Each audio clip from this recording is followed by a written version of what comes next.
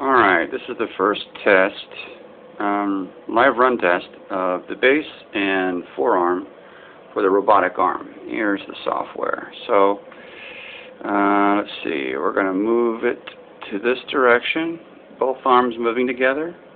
Nice smooth report. Back over to here, back to center,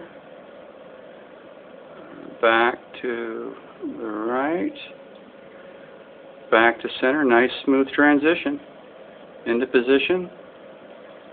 Fast as I have it set up to run right there. Not bad, huh? Take off the join and move independent. Nice transition for the control arm. Looks good.